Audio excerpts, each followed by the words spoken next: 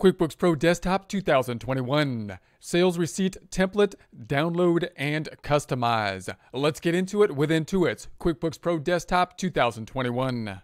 Here we are in our test template file. We currently have the open windows open. You can open the open windows by going to the view dropdown, selecting the open windows list.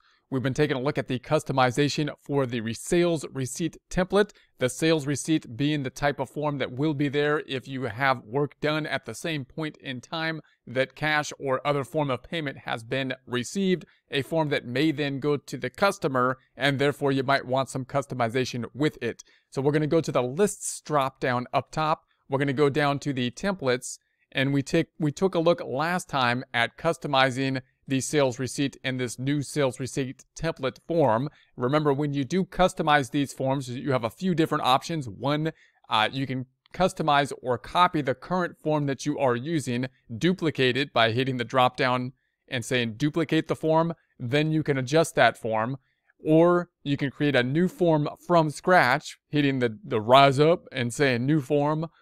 Or you can download a template that has already been adjusted and then make some tweaks to it, make some minor changes in order to customize it towards your company file. So let's take a look at that now. So we're going to go to the templates rise up here, and we want to say that we want to download a template. So download templates, and then we have our list of forms on the left-hand side. We want to look at the sales receipt. So we're going to go on down to the sales receipt down below, and here we have some standard sales receipts. Now note that you also want to just keep in mind that you have the donation up top.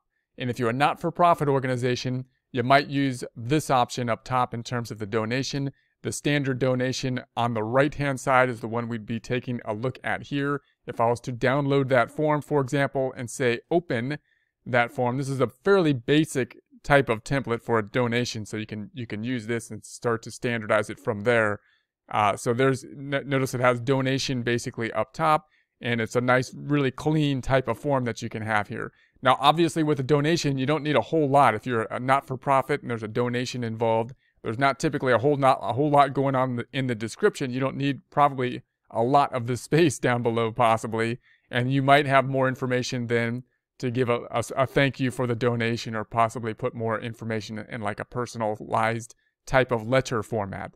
So if I was going to add this one, if I was to say OK and add that one to my templates, and then I go on over to my templates here, then we should have the donation form, which is going to be this item, the QB standard donation form. So if I double click on that, then you've got your donation form here. And like you say, you can then use your standard type of formatting within this setup in order to tweak this and make it basically your own. So you have the same kind of information we looked at in the prior for the basic formatting: company name, company title. You can adjust the name and title basically up top as you choose. You've got the additional customization fields that you can have for the headers, and you can adjust these for the screen and print, and then adjust the title. You can still adjust the columns for this customized form, even though it is customized. Notice there's a lot limited here due to the fact that it's a donation form, and therefore we may not need, in that case, quantity and rate and so on and so forth,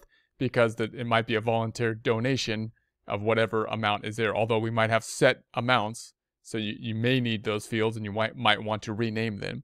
And then we have the printing option and so on and so forth. If we want to customize this more with the designer layout, then you can take this one and take that basic layout and do some further designing to it, possibly putting some custom messaging and branding in to the donation form. You might make it more of like a thank you type of letter, as well as a receipt of the donation.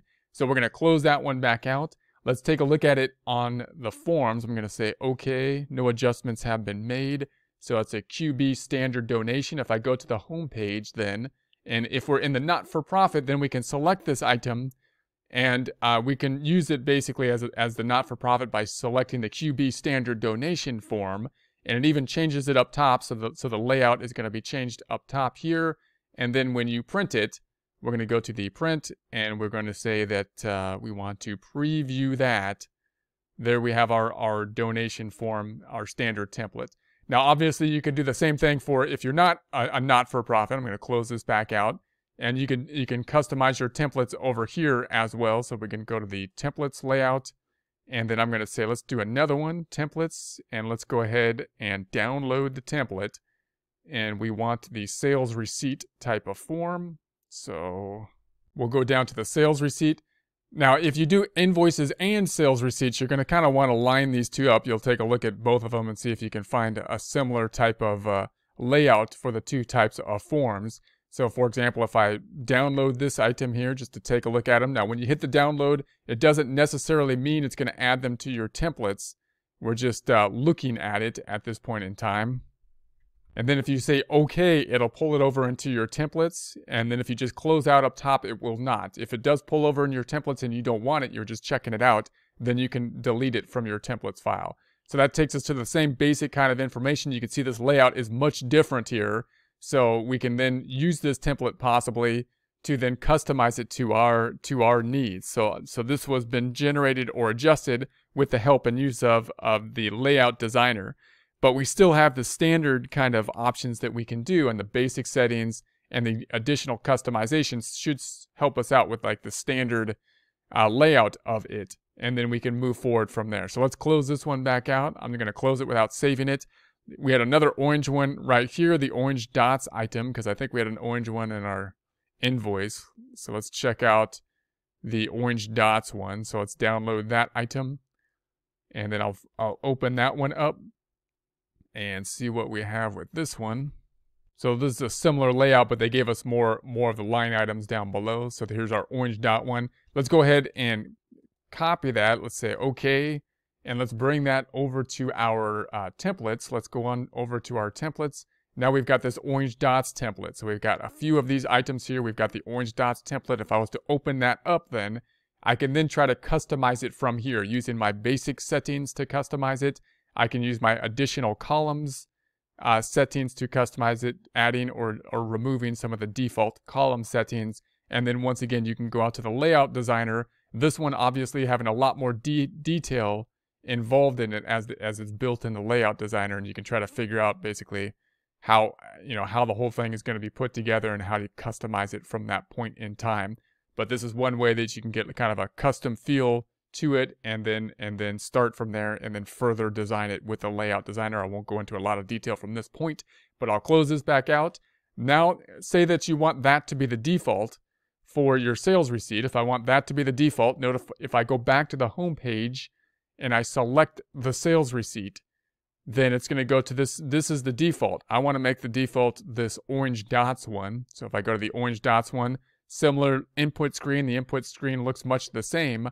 But if I want to print it and I preview it, then I got this nice orange item here when we preview it. Closing this back out, I want to make that the default then.